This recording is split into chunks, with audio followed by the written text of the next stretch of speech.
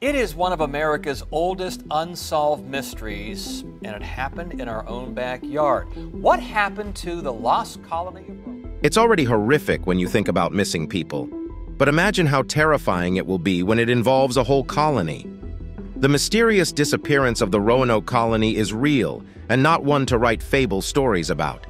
The colonists' fate has become one of American history's most enduring mysteries. But recently, an expert is said to have the keys to unlocking the mysteries surrounding this sudden disappearance.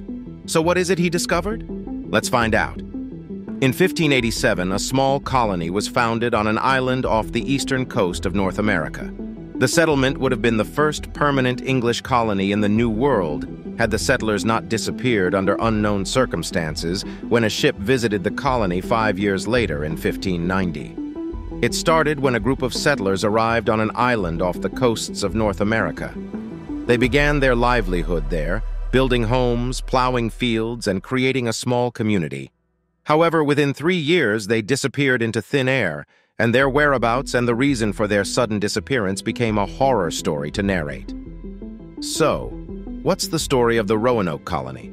Roanoke Colony was founded by Governor Ralph Lane in 1585 on Roanoke Island, in what is now known as Dare County, North Carolina, United States. Lane's colony was troubled by a lack of supplies and poor relations with some local Native American tribes. While awaiting a delayed resupply mission by Sir Richard Grenville, Lane abandoned the colony and returned to England with Sir Francis Drake in 1586. Grenville arrived 2 weeks later and returned home, leaving behind a small detachment to protect Raleigh's claim. Following the failure of the 1585 settlement, a second expedition led by John White landed on the same island in 1587 and set up another settlement. Sir Walter Raleigh had sent him to establish the city of Raleigh in Chesapeake Bay. That attempt became known as the Lost Colony due to the subsequent unexplained disappearance of its population. The colony has since been known as the Lost Colony, and the fate of the 112 to 121 colonists remains unknown. The Roanoke Colony was important to the history of America because Queen Elizabeth intended it to be the first permanent English settlement in North America. Its establishment would help England counter the dominance of Spain in the 16th century. The report states that flagship pilot Simon Fernandez forced White and his colonists to remain on Roanoke during a stop to check on Grenville's men. White returned to England with Fernandez, intending to return more supplies for his colony in 1588. The Anglo-Spanish War delayed White's return to Roanoke until 1590, and upon his arrival, he found the settlement fortified but abandoned. The cryptic word Croatoan was carved into the barrier, which White interpreted meant the colonists had relocated to Croatoan Island. Before White could follow this lead, rough seas and a lost anchor forced the mission to return to England. As sad as it may be, the fate of the approximately 121 colonists remains unknown. Speculation that they had assimilated with nearby Native American communities appears in writings as early as 1605. Investigations by the Jamestown colonists produced reports that the Roanoke settlers had been massacred, and stories of people with European features were seen in Native American villages, but no conclusive evidence was found. So where could they be? There have, however, been speculations on how hurricanes affected early settlers and how this could be the fate of the Roanoke Colony, probably leading to their mysterious disappearance. But could this be true? Could hurricanes be the possible cause of their disappearance? Hurricanes routinely leveled plantations and towns, destroyed crops and infrastructure, and claimed hundreds of lives. They are annual, seasonal threats in the Caribbean and South Atlantic.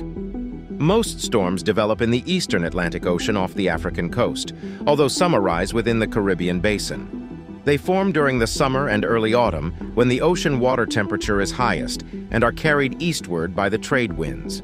The wind speed of hurricanes ranges from 74 miles per hour, the minimum speed separating hurricanes from tropical storms, to more than 155 miles per hour, the basis for today's definition of a Category 5 storm on the Saffir-Simpson scale.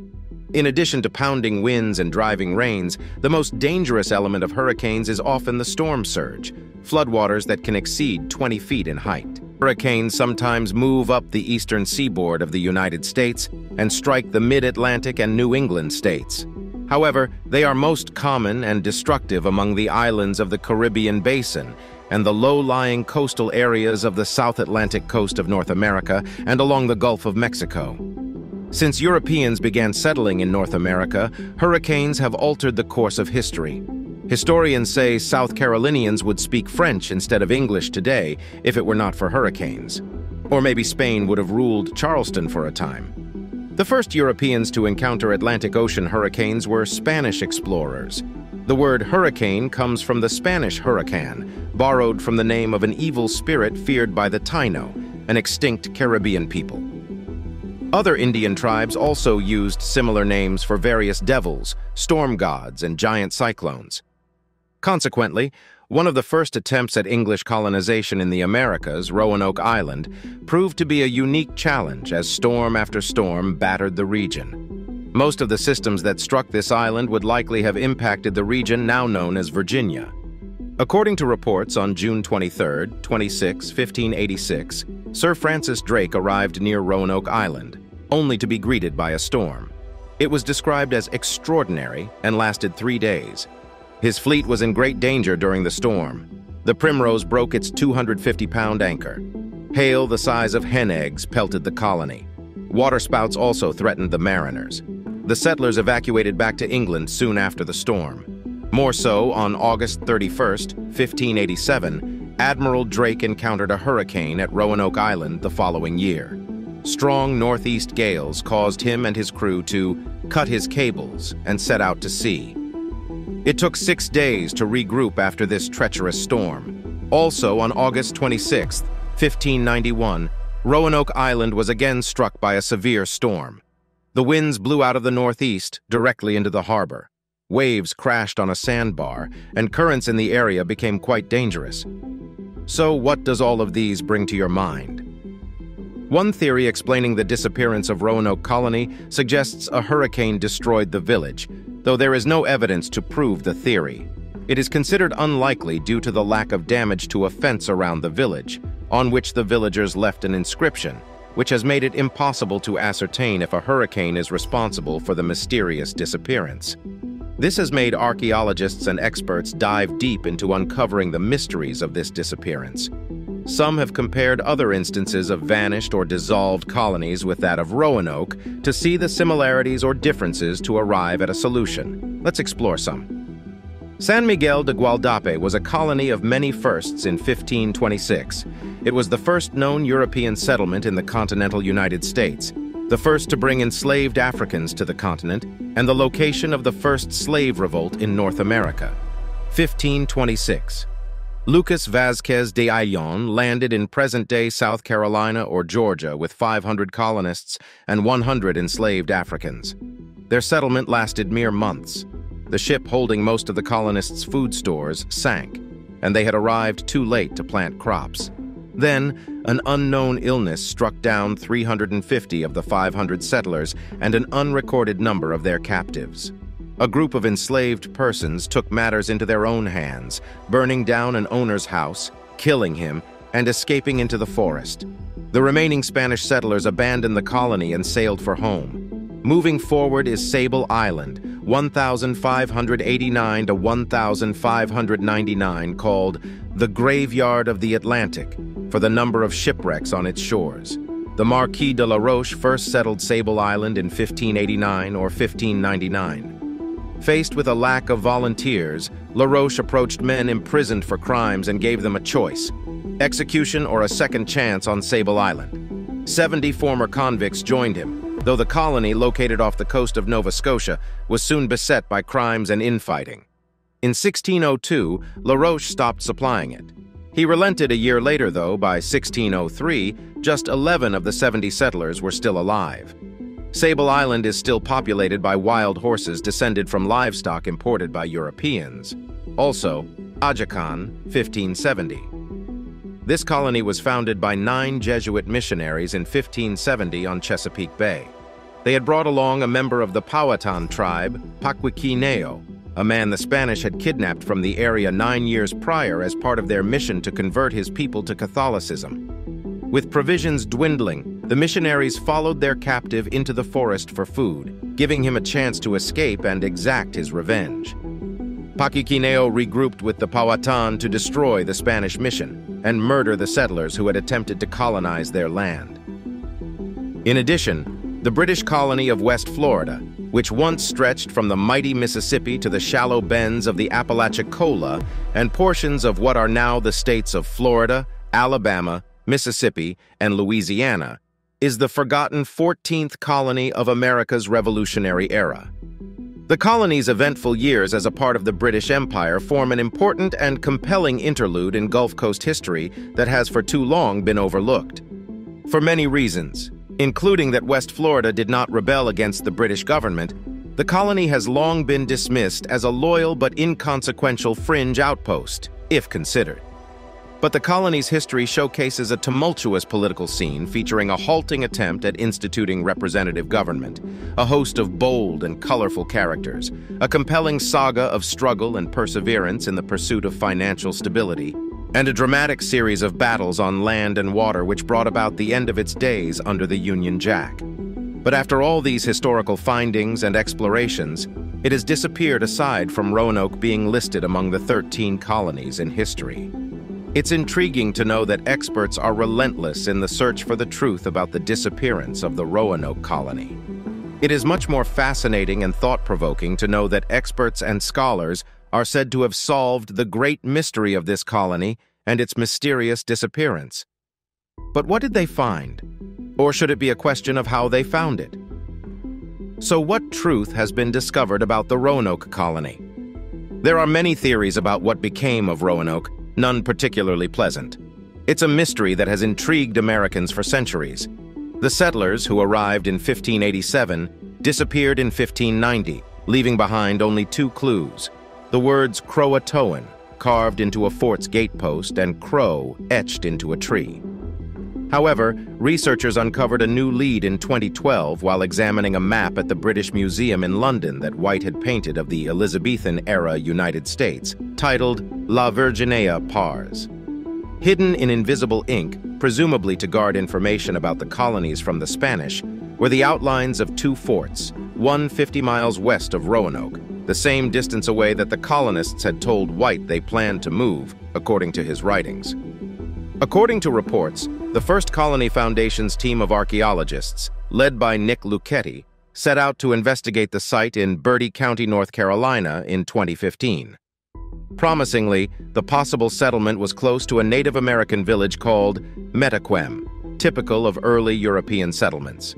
There was no sign of a fort, but just outside the village wall, the archaeologists found 24 shards of English pottery at what's been dubbed Site X. Ground-penetrating radar revealed another possible dig site 2 miles away.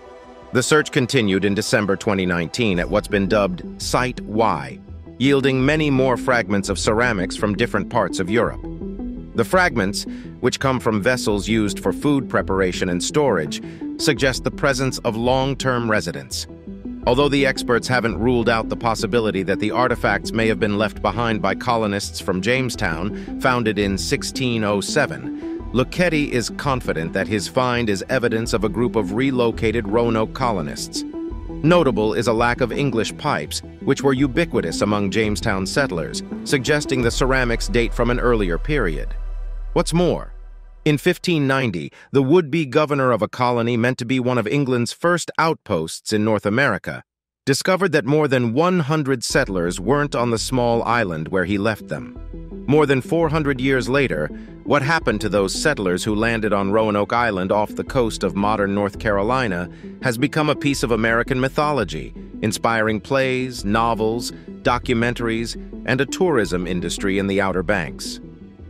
Different stories have taken root that the colonists, who left no clear trace aside from the word Croatoan, carved on a tree, survived somewhere on the mainland, died in conflict with Native Americans, or met some other end. However, a new book by author Scott Dawson titled The Lost Colony and Hatteras Island, published in June and citing 10 years of excavations at nearby Hatteras Island, aims to put the mystery to bed. The author, a researcher from Hatteras, argues that the native people who lived there took in the English settlers and that historical records and artifacts can end the debate. He and his team discovered a sword called rapier, a nugget of copper and stoneware from Germany, all discovered in a soil layer from the late 1500s.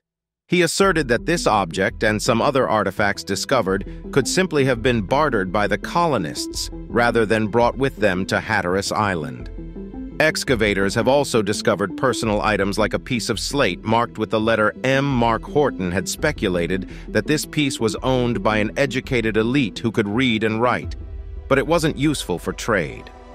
Also, Dr. Maynor Lowry presented a similar possibility in her 2018 book on the history of the Lumbee people, the descendants of dozens of tribes in a wide region, including eastern North Carolina. She had said that despite violence by the English against Croatoan villagers, the settlers probably took refuge with them. So the Indians of Roanoke, Croatoan, Socotan, and other villages had no reason to make enemies of the colonists.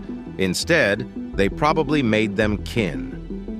More interestingly, a report shows that the lost colonists were the third group of English arrivals on North Carolina's Roanoke Island, settling near the modern-day town of Manteo. The first group to arrive in 1584 came to explore and map the land for future groups. A second group arrived in 1585 and was charged with a military and scientific mission. But this second group's trip was far from peaceful. That's where tensions begin with the local Native American tribes. Clay Swindell of the Museum of the Albemarle in Elizabeth City, North Carolina, a member of the archaeology team investigating the colony, said. He also said that this second group was driven out in 1586 by local tribes angry that the colonists were taking up good land and resources. The third group arrived in 1587. Entire families came with 17 children, including women and 11 children, accompanied by a party of 90 men. That meant the group wanted to settle in the New World and was not a military excursion, which would have included only male explorers. However, a clue uncovered in a long-forgotten, centuries-old map of the area called La Virginia Pars, drawn by the colony's governor, John White, kicked off a re-examination of the fate of the lost colonists. An artist and employee of explorer Sir Walter Raleigh, White was later appointed governor of the New Lands. He was also the grandfather of Virginia Dare, the first English child born in the New World.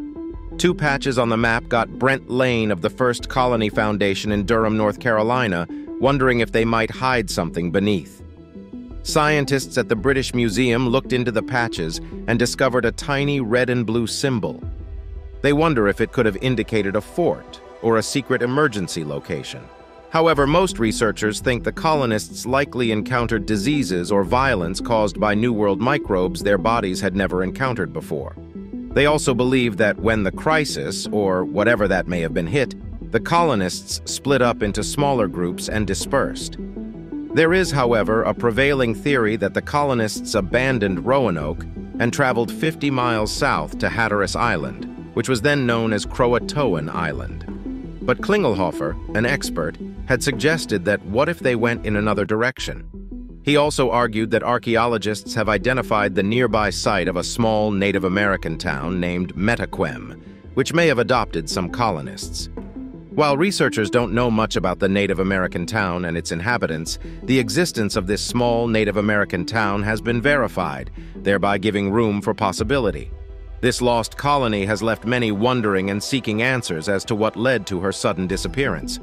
After 400 years, the fate of the lost colony remains a mystery. Archaeologists, historians, and scholars have not agreed on what happened to the colony. Many theories, from the scientific to the wildly speculative, have been posed, yet no particular body of evidence points to a coherent explanation. Speculations, thought-provoking theories, and analyses ranging from relocation to massacre to starvation and even colonization have left many blanks on the real story behind this mystery. But what do you think about the disappearance of the Roanoke Colony? We would like to hear your thoughts in the comments section below. Please don't hesitate to like, share, and subscribe for more interesting content.